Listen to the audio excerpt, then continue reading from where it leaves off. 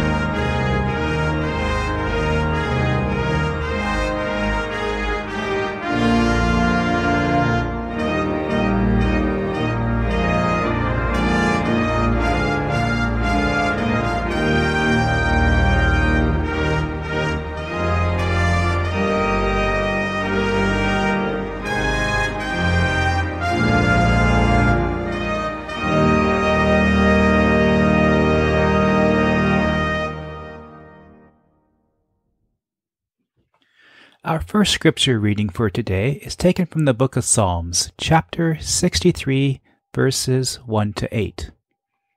O God, you are my God. Earnestly I seek you. My soul thirsts for you. My flesh faints for you, as in a dry and weary land where there is no water. So I have looked upon you in the sanctuary, beholding your power and glory. Because your steadfast love is better than life, my lips will praise you. So I will bless you as long as I live. In your name I will lift up my hands. My soul will be satisfied as with fat and rich food, and my mouth will praise you with joyful lips when I remember you upon my bed, and meditate on you in the watches of the night, for you have been my help.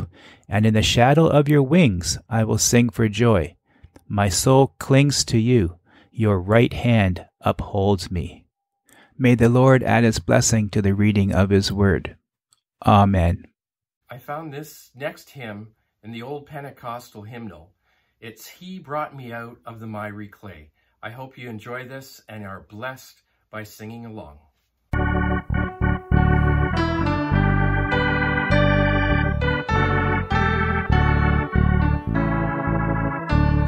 My heart was distressed neath Jehovah's dread frown, and lo, in the pit where my sins dragged me down, I cried to the Lord from the deep miry clay, who tenderly brought me out to golden day. He brought me out of the miry clay. He set my feet on the rock to stay. A song in my soul today, a song of praise, hallelujah. He placed me upon the strong rock by his side. My steps were established, and here I'll abide. No danger of falling where here I remain, but stand by his grace until the crown I gain. He brought me out of the miry clay. He set my feet on the rock to stay. He puts a song in my soul today, a song of praise, hallelujah. He gave me a song, 'twas a new song of praise. By day and by night, these sweet notes I will raise. My heart's overflowing, I'm happy and free. I'll praise my Redeemer who has rescued me.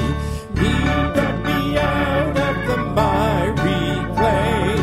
He set my feet on the rock to stay. He puts a song in my soul today, a song of praise, hallelujah.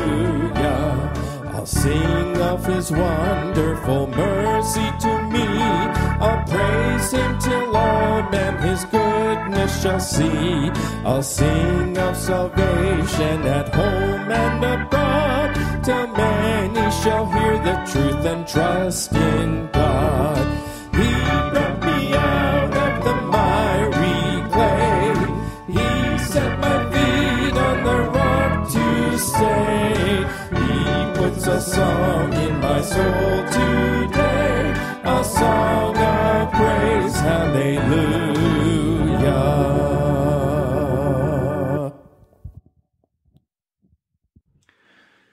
Our second scripture reading for today is taken from the book of John, chapter 6, verses 41 to 51. So the Jews grumbled about him because he said, I am the bread that came down from heaven. They said, Is not this Jesus, the son of Joseph, whose father and mother we know? How does he now say, I have come down from heaven? Jesus answered them, Do not grumble among yourselves. No one can come to me unless the Father who sent me draws him, and I will raise him up on the last day. It is written in the prophets, and they will all be taught by God. Everyone who has heard and learned from the Father comes to me. Not that anyone has seen the Father, except he who is from God. He has seen the Father. Truly, truly, I say to you, whoever believes has eternal life. I am the bread of life. Your fathers ate the manna in the wilderness, and they died. This is the bread that comes down from heaven, so that one may eat of it and not die. I am the living bread that came down from heaven. If anyone eats of this bread, he will live forever. And the bread that I will give for the life of the world is my flesh. Next, we have a couple of contemporary hymns, As the Deer and Offering. Please join in worship as we sing it together.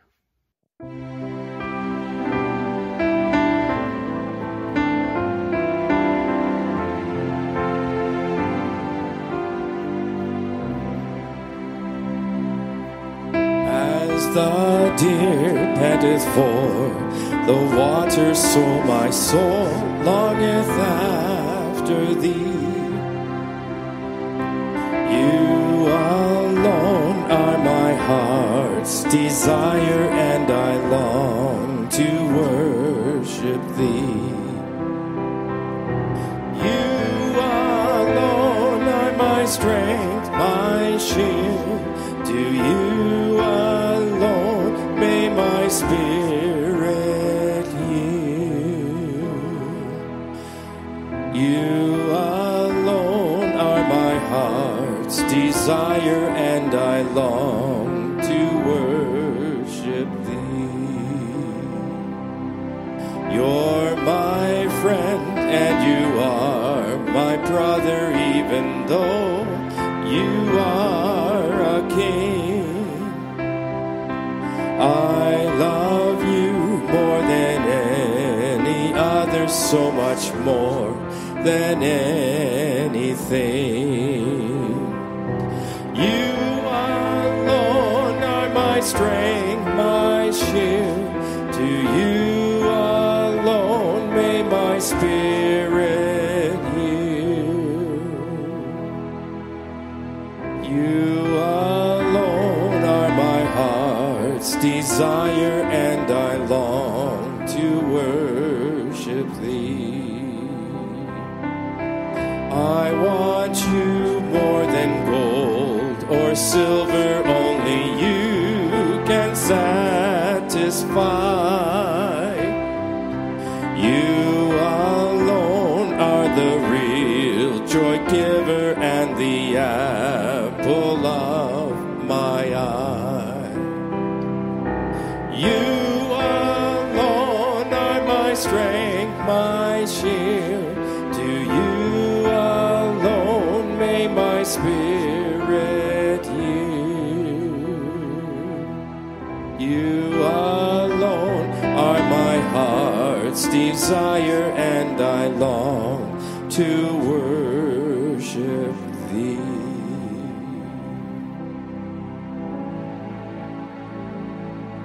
The sun cannot compare to the glory of your love. There is no shadow in your presence. No mortal man would dare to stand before your throne, before the Holy One of heaven. It's only by your blood, and it's only through your mercy, Lord, I come. I bring an offering of worship to my King. No one on earth deserves the praises that I sing. Jesus, may you receive the honor that you're due. Oh Lord, I bring an offering to you.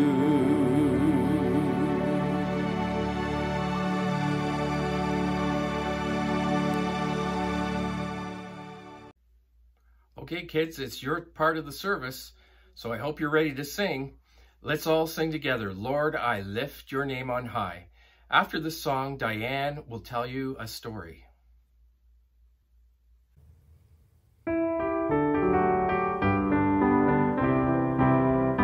Lord, I lift your name on high. Lord, I love to sing your praises. I'm so glad you're in my life. I'm so glad you came to save us. You came from heaven to earth to show the way. From the earth to the cross, my debt to pay. From the cross to the grave, from the grave to the sky. Lord, I lift your name on high. Lord, I lift your name on high.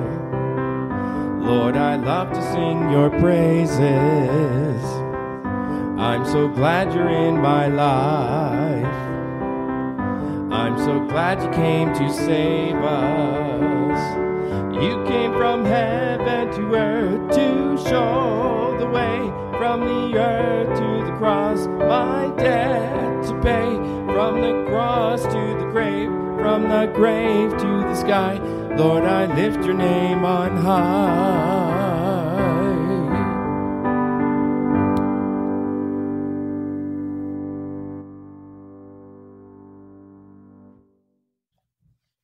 Thank you, Andrew and Sylvie. Good morning, children. I have been thinking a lot about fruit. Can you list some fruit with me? Apples, grapes, pineapple, kiwi, oranges, pears, mangoes, avocados, watermelon, strawberries, and so many more. The reason I was thinking about fruit was that I was eating a really sweet cantaloupe and was struck with how very different each fruit tastes and what variety we have. God is so good to not only provide us with good food, but such variety and flavors. How kind to make our food so tasty and our world so beautiful. Our song today said that we love to sing God's praises. That means we love to sing about how good and kind and wonderful God is. He came from heaven to earth to show the way. From the earth to the cross, my debt to pay. From the cross to the grave, from the grave to the sky, Lord, I lift your name on high. That is the story of Jesus coming from heaven to be born as a baby, growing up and dying on the cross to take away our sins, and then being raised up to life again. So much to think about. Jesus left heaven. Jesus lived here and loved and healed many people. He did many miracles and also taught people how to live their lives. He died, and then he was raised from the dead, and after visiting with his disciples, Jesus went up back into heaven. He is there, loving us and helping us through the Holy Spirit to follow him. Did you take the time to say good morning to Jesus when you got up? And did you thank him for all he does for us? Let's try to notice all the wonderful variety in our world and to say thank you for this. Let us pray. Dear Lord, we thank you for each of these children and for their parents and families. We are all your children, and we ask that you would help us to notice and say thank you for all the variety in our world. Summertime, we have so much fresh food to eat and such lovely flowers to look at. Please help us to notice and then to say thanks. We want to remember where everything comes from. Thank you for Jesus. Amen. Thank you, Andrew, Sylvie, and Diane. Let us pray. Our Father and our God, you are the Almighty God. You are the Creator of heaven and earth. You are the one who has made us. We approach you confident in your love for us. We approach you because of Jesus, because he died on the cross for us, because he paid for our sins, because the curtain in the temple was torn, showing that he opened the way into your presence. And yet we come knowing that what we have done and said and thought has often displeased you, knowing that we need your forgiveness again. We ask your forgiveness in Jesus' name. Thank you that when we come in repentance, you restore our relationship with yourself. Father, many of us have friends and family members who are not walking with you. Some have never shown any interest in spiritual things. Others have shown an interest and then wandered off. Still others have professed faith in you, but now they show no interest in you, in your word, or in your people. We pray for each of them. We ask that you would again do something in their lives to get their attention and to draw them to Jesus. Thank you for those of our congregation who have been experiencing better health. We pray for those with ongoing problems, with chronic pain. We pray for those needing surgery or other medical help. We pray for those who need help within their hearts and minds, emotional help, spiritual help, strength for the difficulties and problems they face on a weekly or daily basis. Father, we pray for those in need, perhaps financial need, perhaps in need of food, perhaps in need of work. We pray for those having struggles in relationships, with a friend or a spouse or other family members, with a boss or a co-worker. We ask that you would grant them peace, within and without. Now we ask that you would continue your presence with us by your Spirit. As we look into your word written by John, we ask that you would instruct us. Help us to remember what we learn, and especially those things we need now and for the coming days. We pray in Jesus' name. Amen. Jesus had been teaching the crowd. He knew they were only interested in following him because of the free food. Among the spiritual lessons he'd been trying to teach them about himself, when talking with them, was that he was the bread that came down from heaven. So the Jews grumbled about him because he said, "I'm the bread that came down from heaven."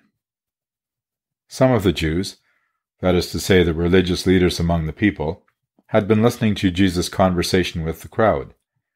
They were very unhappy with Jesus' description of himself as the bread that came down from heaven.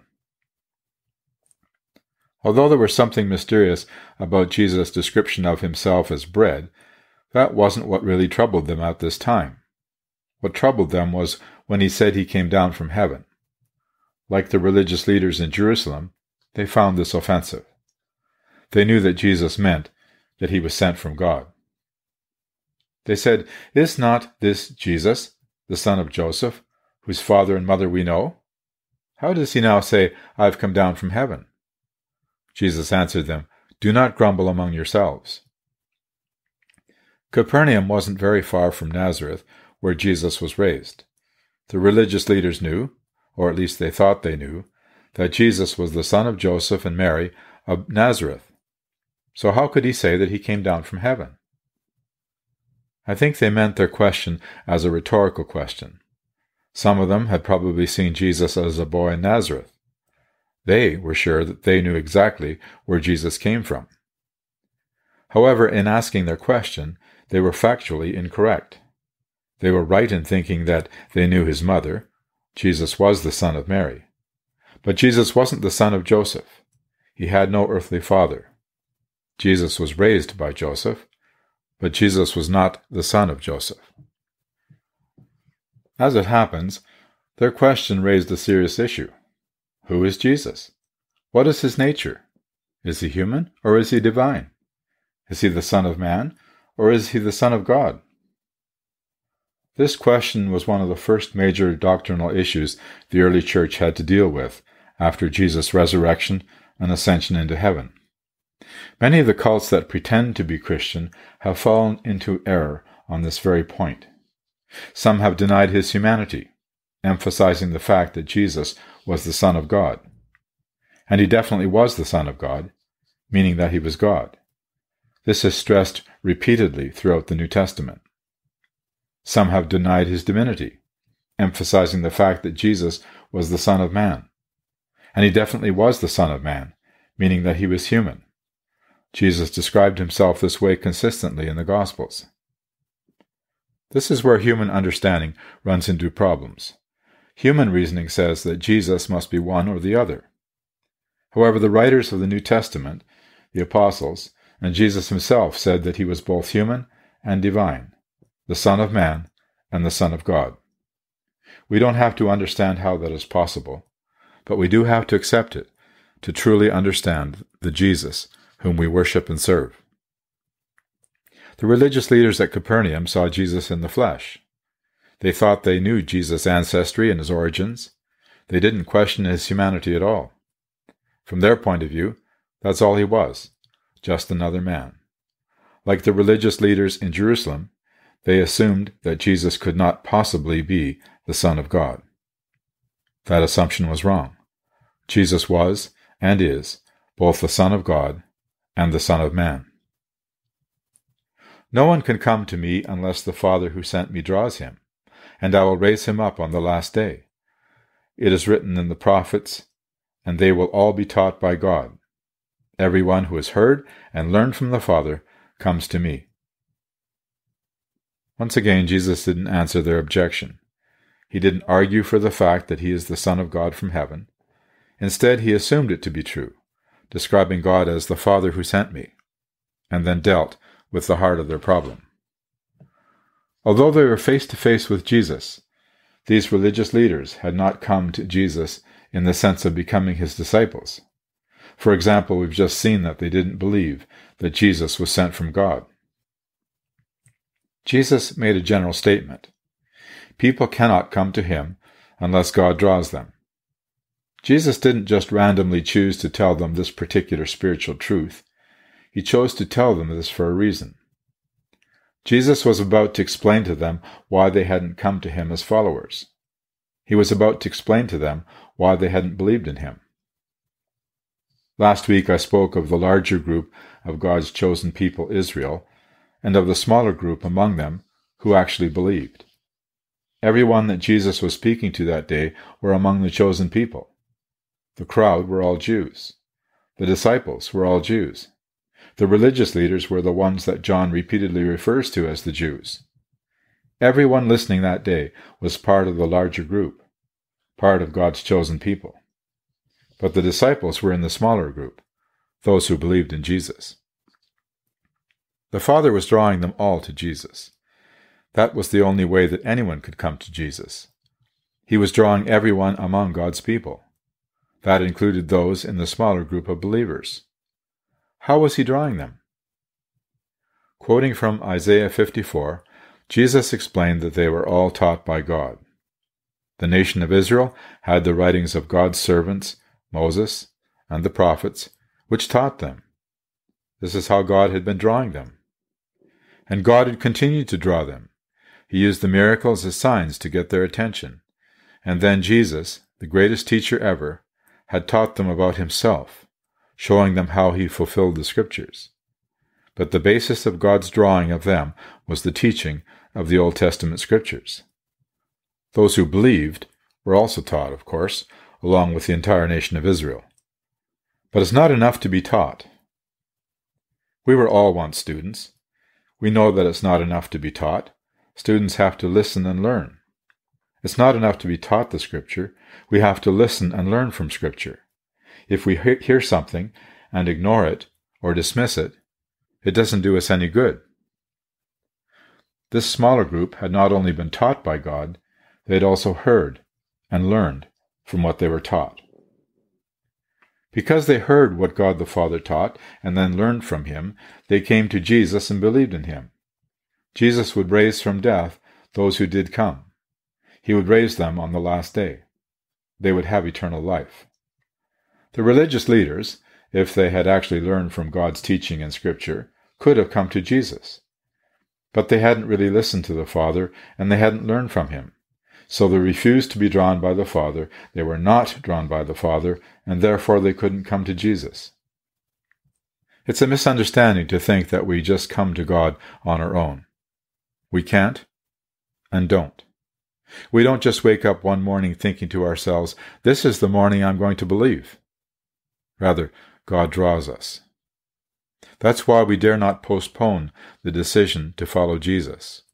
We cannot just assume that we will hear and believe another time.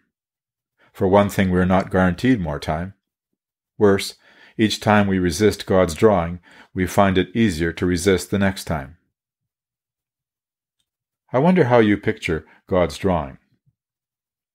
We have a calico cat. Most of you know that cats are independent creatures. They do what they want. I was a boy when I first learned how to get a cat to come to me. First, I had to get the cat's attention. I might make an intriguing sound, a scratching sound, for example. Then I would continue scratching, under a blanket, perhaps, so that the cat could see and hear random movement. Usually the cat would come closer to investigate, and maybe even pounce on my hand under the blanket. Then I could either continue the game or pet the cat. At any time the cat could turn away and ignore me. It might be sleepy or uninterested. The same is true for us.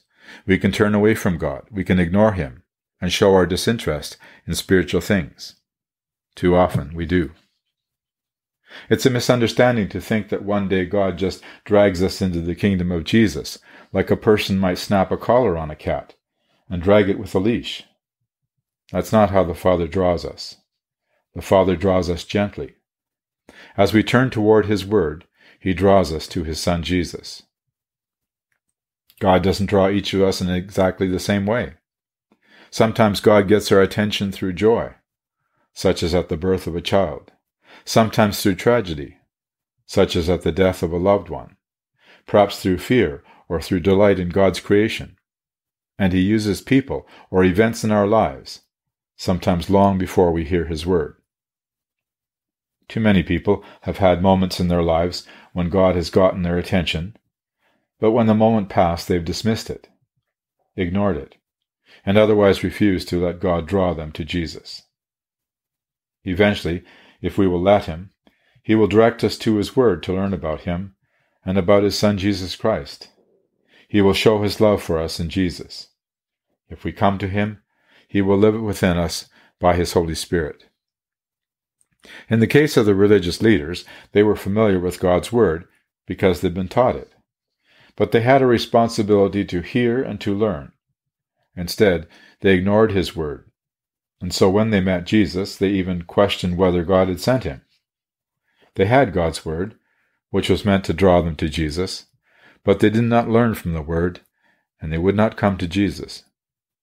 Those who are drawn are taught by God, they hear and learn from the Father, and are drawn to Jesus.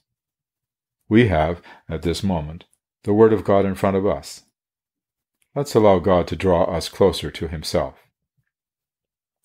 Not that anyone has seen the Father, except he who is from God. He has seen the Father. Truly, truly, I say to you, whoever believes has eternal life. Jesus seems to have been digressing, but He wasn't. They hadn't seen the Father, but they'd had the Word of God, the Old Testament. They'd had Moses and the prophets. They should have known what God taught. No one had seen God except Jesus. That was the point. Now they did see Jesus, sent from God, standing in front of them, teaching them. They were looking at the one from heaven, the only one who truly knew and understood spiritual things. Then Jesus went back to His main theme, believing. The Father draws people in order that they might believe.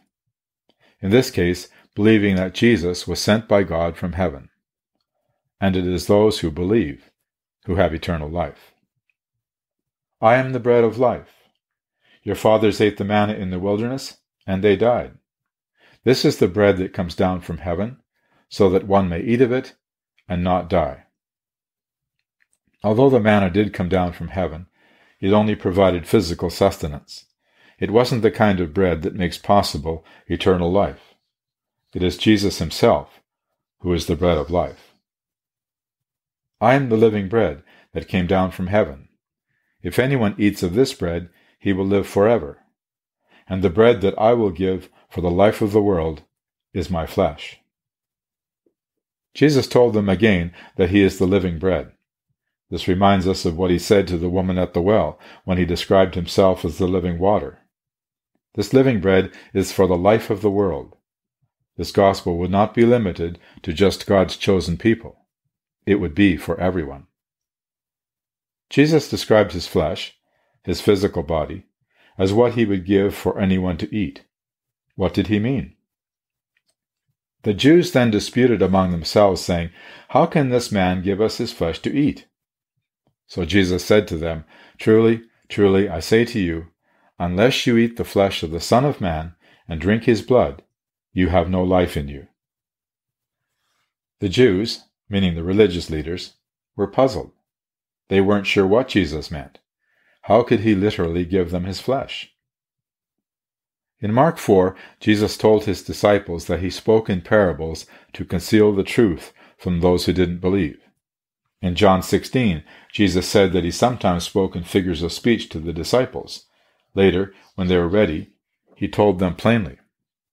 Eventually, the disciples would know what Jesus meant. Eventually, they would realize that he actually did give his flesh when he died on the cross. Jesus' death on the cross is our source of life.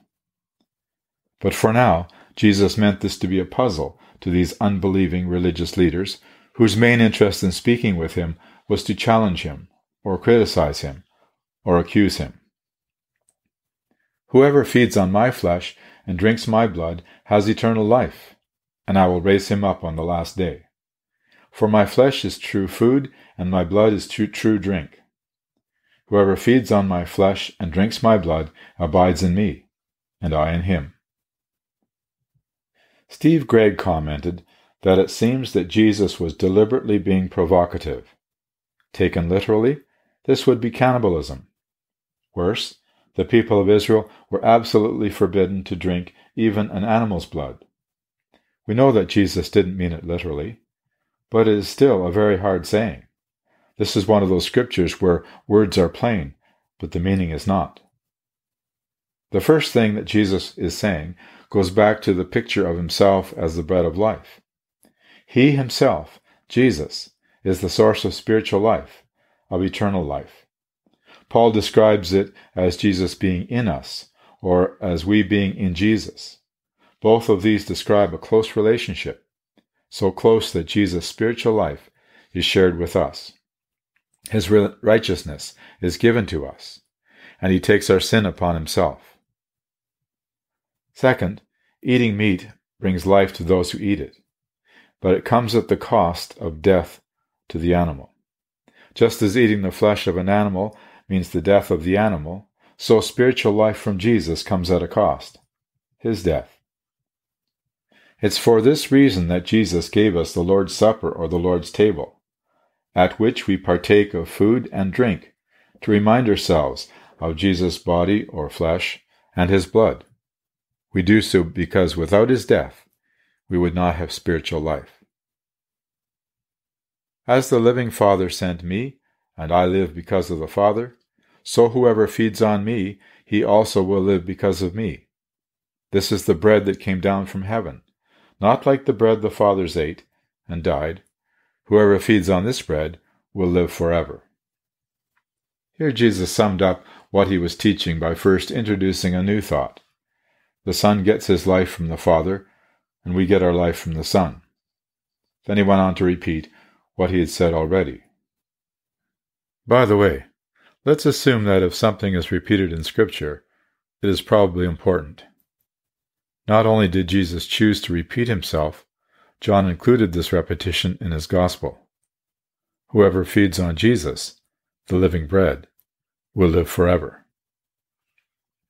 Jesus said these things in the synagogue as he taught at Capernaum. When many of his disciples heard it, they said, "This is a hard saying. Who can listen to it?" But Jesus, knowing in himself that his disciples were grumbling about this, said to them, "Do you take offense at this? Then what if you were to see the Son of Man ascending to where he was before?" Jesus' disciples, those who followed him, at this time included more than the 12. This larger number are the ones referred to here. They found Jesus' words hard or offensive. After all, even if we don't take what he said literally, it can still make us feel almost sick. So why did Jesus speak in this way? Steve Gregg thinks that Jesus was deliberately discouraging the disciples, that he only wanted disciples who didn't think that serving him was optional. We know there are those who don't want to serve a God who is demanding. They like their religion to be gentle and positive at all times. They fall away during the tough times because they're not fully committed to Jesus. Jesus' response was in the form of a question. then what if you were to see this? What if you were to see me ascending back to heaven?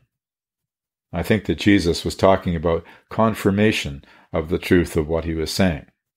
He had been saying that spiritual life, eternal life, was to be found in him. He was saying that he'd been sent from God, from heaven. So if they saw him ascending back into heaven, it would be proof that he was speaking the truth. We know that in Acts chapter 1, the 11, Judas no longer being with them, would see Jesus ascending back to heaven. That would confirm the truth of all that he had said. It is the Spirit who gives life. The flesh is no help at all.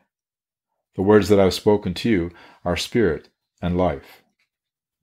Jesus had been talking in pictures about his own flesh being what they needed for spiritual life. Then he switched to speaking of the flesh in the more usual sense. Our flesh is useless toward gaining spiritual life. In fact, it is worse than useless. So often it pulls us away from spiritual things. So often the sins we do have their origin in the desires of the flesh. They pull us away from the eternal life that Jesus is offering. Eternal life is spiritual. Eternal life is from the Spirit of God. We must turn away from the flesh with its desires and turn to the words of Jesus. That is the way to eternal life. But there are some of you who do not believe, for Jesus knew from the beginning who those were who did not believe and who it was who would betray him. Jesus was aware that among the larger number of his disciples, those who followed him, there was unbelief, serious unbelief, and even one of the 12 was an unbeliever to the point that he would be willing later to betray Jesus.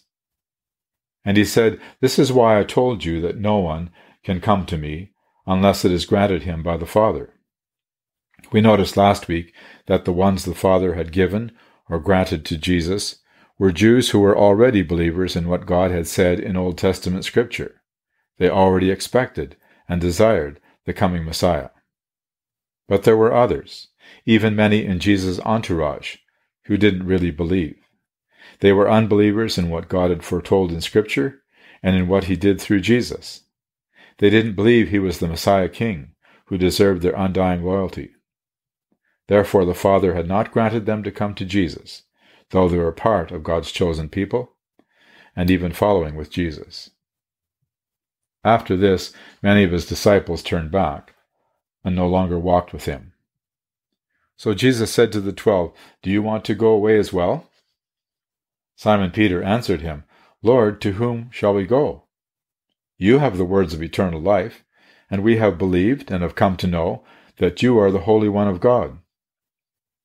Peter was speaking for himself and the rest of the 12.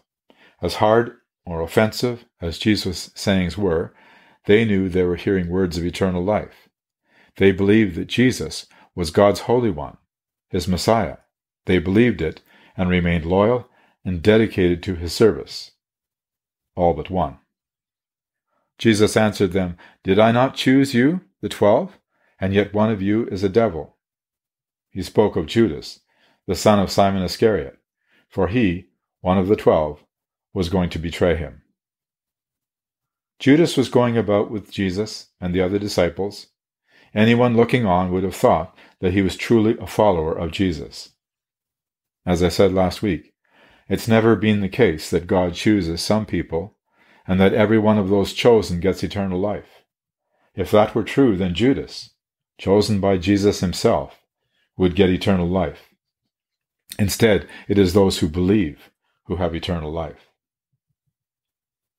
Let's close by looking back at Peter's words in verse 68. "Lord, to whom shall we go? You have the words of eternal life."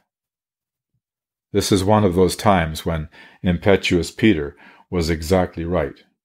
He knew, what we all must understand, that there is no other person to turn to. Jesus has the words of eternal life. Peter's question was rhetorical. To whom shall we go? What about us? Do we want to understand why we exist? Do we want to understand spiritual truth? Then we must go to Jesus.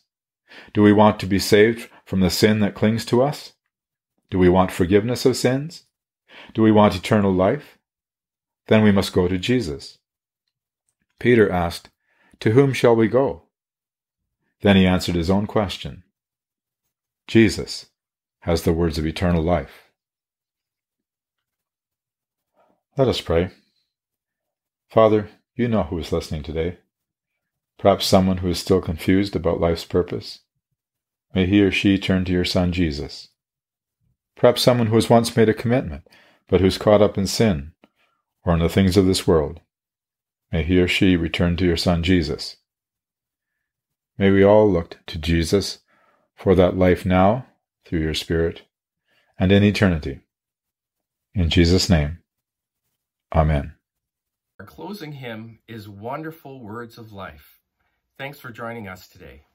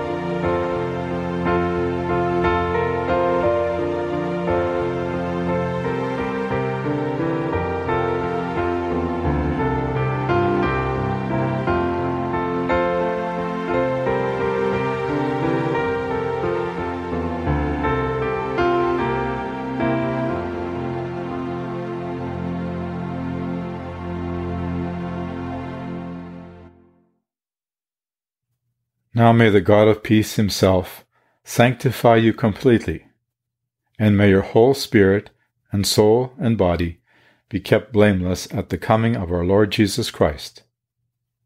Amen.